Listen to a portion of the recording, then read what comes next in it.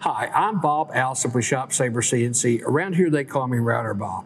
In this video, we're going to explore miter folding as an edge treatment. I think you're going to really like this.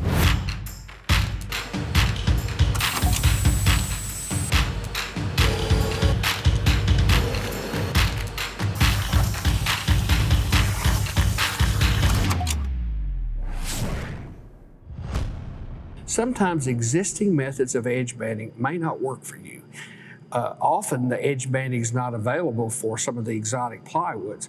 So you have to have a way of handling that. Now you could glue strips on, but what really works well is a concept we call miter folding. And it's really simple. We basically take a large V-bit and we really just tool pathing down a straight line. But we want to leave a certain amount of material, and that thickness is critical, and that becomes the hinge. Then that allows us to fold that miter up, and it creates a beautiful square corner, and now you're seeing the same material that's grained on the side. Let me show you how that works. All right, we're looking at the top of a part. We're in Rhino, and I did that so you can see the graphics a little better. All right, so all I did was I made a V-cut down through here. Now this is a 90-degree angle, so I used a 90-degree V-bit. Now, they actually sell V-bits that are 1 or 2 degrees off. That's fine, but if everything's machined correctly, you don't need it. Now, it probably doesn't hurt. What they try to do is cut this a little more pointed so this corner stays closed. But if everything fits right, that shouldn't be necessary. Now, so what we're going to do is we're going to take a V-bit and we're going to do it in multiple passes, probably do 4 passes, and we're just cutting down on a straight line, so that shouldn't be any exotic things. But what you can't see here is I've left some material.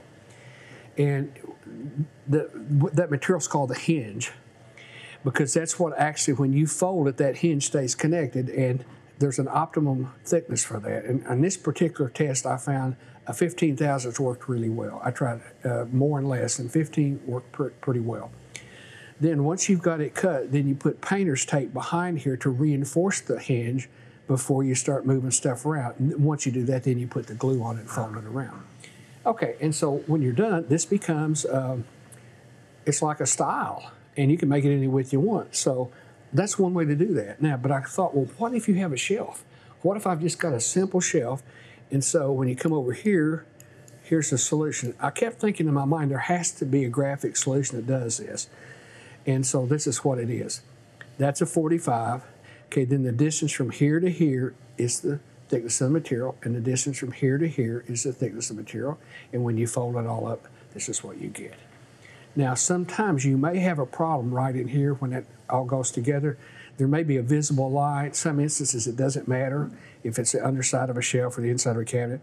You can also use a trick they use in the furniture industry. So if they have 2 surfaces that should line up perfect, but for some reason they can't do that, maybe they can't sand them, then what they'll do is they'll cut a tiny little groove there called a furniture groove, and all it is just enough space that you can't really see that they don't line up perfect. So you could do that, and once again, that would be on the inside of the cabinet. Now, if we look at that in 3D, that's what these parts look like. All right, this is our setup in V Carve Pro. The material is actually 48 by 24. It's 3/4 inch Baltic birch, but if you measure it, it's 0.69. Right, and then I've got some geometry here. These straight lines are actually for the miter fold cuts for the V-bit, and this is to cut the outside out. Now let's look at our tool paths. Open that up. Let's look at the miter first. First off, the depth of cut's 0.675. Where did that come from? Well, let me show you a little secret about V Carve Pro. You go to Z. Z is the variable for how thick the material is, so it's whatever you set up over here, minus how thick do you want the hinge, 0.015 equals. And V Carve Pro calculates that for you, so that's a really handy little thing to do. I probably also want to go in multiple passes. So let's just say give me 4 passes, because I want the cutter to cut its way in. It's on the line, and let's just hit calculate, and there's our paths. So when we simulate that, here's what's going to happen. There's our 4 pieces, 4 cuts, all right? Then the last thing we need to do is actually come over here, and this is the outside cut, and we're just cutting it out, just like you'd cut any other part and cutting through. Let's go back to simulation, and let's do this when you select that. That cuts it out, and that produces our part, and then we can take that part and actually fold it up. Our simulation looks great. Now let's go out to the machine and visually validate that this concept works.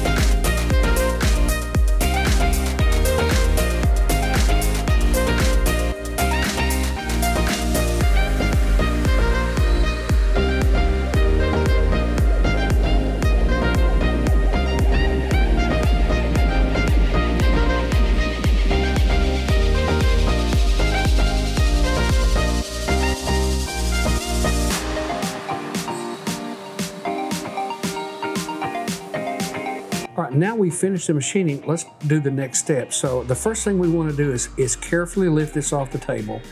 We want to specifically make sure we don't break it at those hinges. So we turn it over, and then we take painter's tape and tape on there, and that helps reinforce that. It keeps it from splitting. So we do that first before we put glue on it.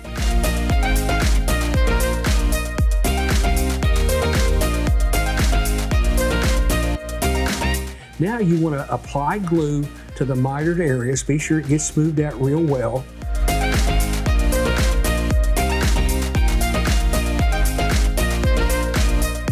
Then what you're going to do is you're going to use actually painter's tape to help clamp it.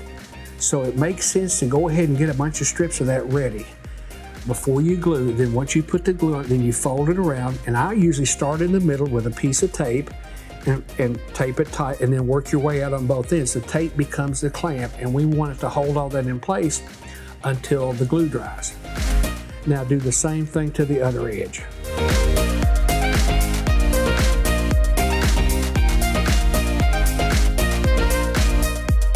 Now that the glue's dried, let's remove the tape and see how it looks. It looks really, really good. That's all it takes to use miter folding as an edge treatment. Using your ShopSabre CNC router to do miter folding as an edge treatment for panels turned out really, really nice. It's certainly something I'm going to use in the future.